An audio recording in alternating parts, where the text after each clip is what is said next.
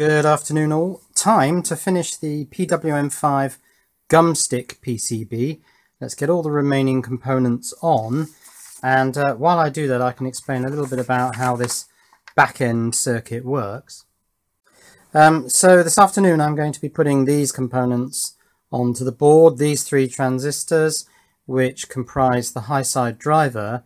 That turns a signal on the microcontroller which is varying between 0 volts and 5 volts, into a signal on the gate of the MOSFET here, the main switching device, which has a low of VBAT, the battery voltage, and a high of VGate. So the battery voltage is nominally around 12 volts, it's probably 13. It does vary, of course, as the battery is charged and discharged. So we need to be taking the gate from this around 20 volts to this around 12 volts, switching between those two levels, courtesy of the microcontroller switching between 0 and 5. So that's what this circuitry does. Right, I've gone for a nice vertical position over the work so that I can get my head in to see what I'm doing. Let's tin a few positions. Let's tin some of these resistors just on one side. So there are 3 220Ks and 4K7. Tin that one on the bottom there. 4K7 is this one here because R6, I'll draw that on the diagram actually because it goes to the MOSFET gate. So let's draw that up. So let's write R6 on there because it's R6 on this PCB. Now a lot of people have said to me, why have you got a 4K7 resistor on the gate of a MOSFET? Because a gate doesn't require a current limiting resistor. Well, this isn't a current limiting resistor. What this does, in conjunction with the capacitance across gate source and gate drain, this acts as a CR network. So it slightly slows down. In effect, it's a snubber because we've got a resistor and a capacitor to ground. And it slows down the transitions on the gate of the MOSFET. And it massively decreases RFI emissions, radio frequency interference emissions from this unit. And I tested this empirically. I put a potentiometer in there at first, stuck an AM radio near the circuit and just tweaked the pot until the transmissions on the AM band went down to virtually nothing. Now it's probably a bit larger than is actually necessary because this charge controller puts out massively less RFI than a commercial one that I've got. But I just wanted the smallest amount of RFI I could get away with. And of course, the flip side of having this resistor here is that the switching transitions on the MOSFET are slightly slower than they would be otherwise, which raises the temperature of the MOSFET because it's working in its linear region for slightly longer. But these are tiny numbers. It's in its linear region for a very small period of time. So it doesn't get more than mildly warm. So let's place this one, which is there, tack down that end. I can't get it to go down. Yikes, I won't show this shot, otherwise people will just bleat on about flux, and yeah, let's have some flux, just so that I don't get all those comments about flux is your friend and blah blah blah. Right, let's solder that one on. I could probably solder this side now with my friend flux, and lots of it. Come on, flux is my friend. And t'other side, flux isn't my friend on this connection. Goodness. Now, are these 224s? 220K? Yes, they are 224s, so I'll take them all out of the packaging, lay them on the board. So I'm not getting the camera too close because then I compromise my ability to see what I'm doing. And I don't want to do that. Okay, let's turn that. Solder these two.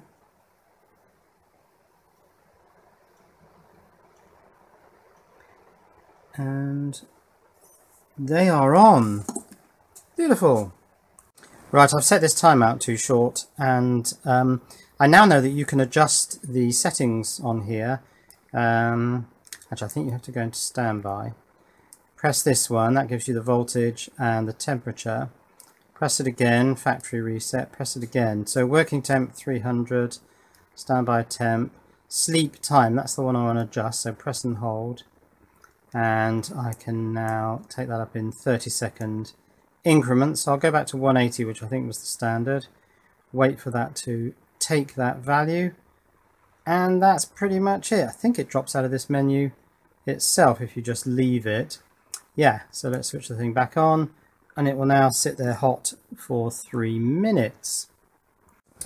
Right, Q1 here takes the PWM signal, so that's got to be what I've got on here as U2, so that's Q1. That is a 2N3904, which is a 1 AM, and this thing says 1 AM, so that's the component. So a bit of flux is my friend is on there. Let's do that further one first. Yep, and that one. And then remake my original tack joint. Q1 is on. Right, 2N3906, the PNPs are these two. They are marked 2A. Okay, let's put this one on. Tack it on. And the other one, which I've not turned the right way up, and I probably should have done. Let's rotate that. Tack that one on, it goes there.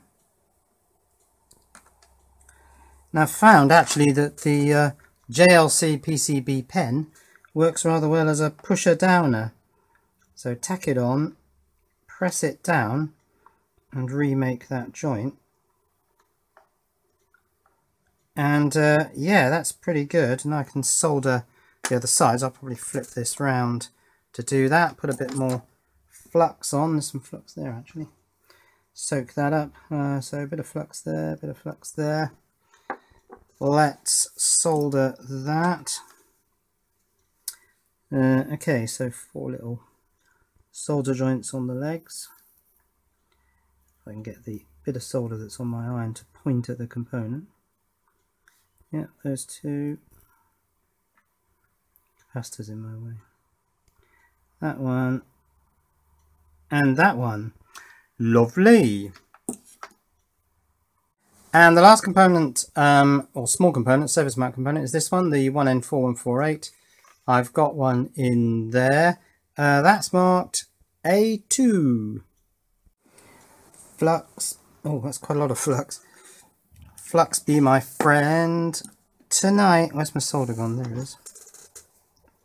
Okay, just soldering on the 1N4148.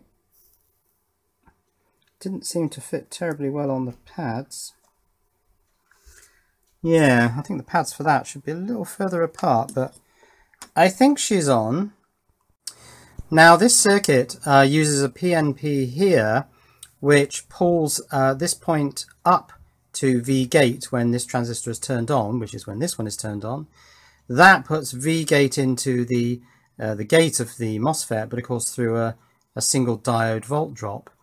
Now the thing is about a MOSFET, you really need to actively pull it high, which this does, but you also need to actively pull it low. This transistor can't do that, so this one works as a sort of passive pull down.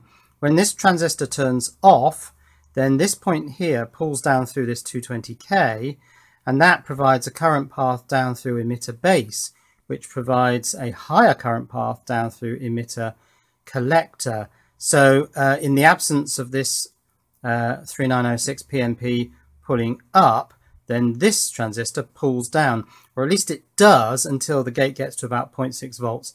But that's enough. It then stops pulling down, but that's enough to switch the MOSFET off. So you've got an active pull up and a sort of passive active, if you like, pull down. Well, that's it. That's all the components on, apart from the MOSFET and the Transorb, the transient suppression diode. I don't really need that because there aren't going to be any transients in here while I test this. But yeah, now I want to test this. So let's get a MOSFET, solder that in. That should be relatively easy. So this one is an IRF 3205. Now I haven't checked the pitch of this one. So that would fit over that hole. Yes, well it will, but only if I bend the legs down right adjacent to the body That does, in my experience, cause a little bit of cracking of the pins, but in this case, just while I'm testing this, it doesn't really matter. I mean, this was never intended really to be a, well, sort of production prototype, but yeah, that fits actually with the hole lining up with the MOSFET hole, so I'm going to solder that one in now. Now I've cut off the gate of the MOSFET, but the drain and source, I'm actually going to bend the drain back in the direction of the drain link in case I decide subsequently I want to solder wires directly to them. But for testing this, I'm going to actually fit those terminal connectors, but I'll fit the ones that are actually pre-fitted into 2.1mm sockets. So this one, which is source, I've bent back in the direction of the battery positive. So I can leave those two on there. Yes, it offsets the board slightly, but I'm not too concerned about that. Right, let's fit a couple of connectors on the two ends.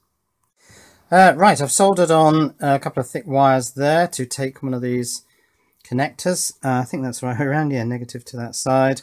So I can plug in my lead acid batteries outside. Now they are being charged by one of these PWM5s, one of the older type through-hole versions.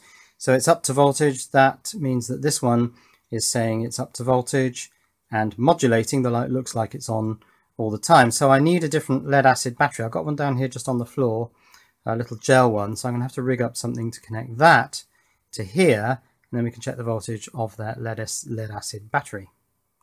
Now this was the lead acid battery which I was using some years ago to test all of the charge controllers I made. I had a little rigged up system. There's some Velcro on here you can see, which took a little voltmeter which sat across here. But I am concerned that this battery has been left so long it might have gone to 0 volts and actually no longer is usable. So let's just check that with a DVM. And yeah, as I suspected, that's only reading 2.2 volts. Now whether this can be brought up back to 12 volts and rescued, I don't know. I suppose it's worth giving it a try. Right, I've got a couple of spade terminals here, so let's put those on there. And I've got a male connector which I can put on there with a couple of suitable bent bits of wire, and then I can plug this directly into there, so this will just sit there. Actually, maybe I'll do it like that, so that lies flat on the desk, and then this will sit there showing me that voltage. Of course, it will just show it as less than 11 volts, so it'll just have a regular on and off flashing 50% duty cycle. Now of course when I plug this thing in, nothing happens because there's only 2 volts on here, not even enough to power up the micro. So I'm going to have to try and charge this thing up. Now to act as a solar panel, I'm going to use this. It doesn't work quite like a solar panel, but it's not far off. This thing is a 12 volt transformer based power supply, DC, so there's a bridge rectifier and capacitor in there probably. It puts out about 16, 17, 18 volts open circuit. In fact, let's have a look at that. Yeah, so that's the connector from that power supply. You can see that it's, let's just flip that up. That's giving out actually 18.5 volts. Now I'm going to connect it directly to that battery just temporarily to try and lift the voltage of that battery up. So I'm going to use a female to female coupler there, plug that straight in. Quite what it'll make of that I don't know, but let's just see if that voltage is coming up. Oh, so that's gone straight to 18.5 volts on the battery, which does look like the battery is really not putting up any resistance at all. It's kind of almost open circuit, isn't it? So the likelihood of that charging is pretty limited, I think. So let's take that off. And that falls away. I suppose it's holding something. Might be worth leaving it on there for... It's down to 3 volts already. Yeah, not sure about that battery. Right, another one. Just gone out to the shed and got this. What's this one? This is a 12 volt 7 amp hour, but could well be in a similar situation because this has been in the shed for years. So no idea what this is going to give me. Let's measure the voltage first. Well, that one might be a bit more hopeful. That's 9.6 volts. So let's plug in the that transformer based power supply and see if that comes up. Actually, Where's the wire for that? That's there. Let's plug that in now and see if I can bring that up. Yeah, again, that's shot up to 18.5. And you think that if this battery was in any sort of reasonable condition, that wouldn't happen. So I think this has gone high impedance as well. But this might actually work for the purposes of what I want to do. Yeah. Oh, that's actually coming down. So that's... Is it coming down? Well, let's put the charge controller on it and try it. Right, so let's plug that in. We'll get 2 seconds on. And then the microcontroller is flashing the LED at regular intervals, telling me it's below 11.5 volts. Well, we know that. Right, sorry folks, emergency post bag, because I can never find these things when I want them. Yes, it's the CCTV female connectors. 10 more of those. Right, let's plug the charge controller into the battery.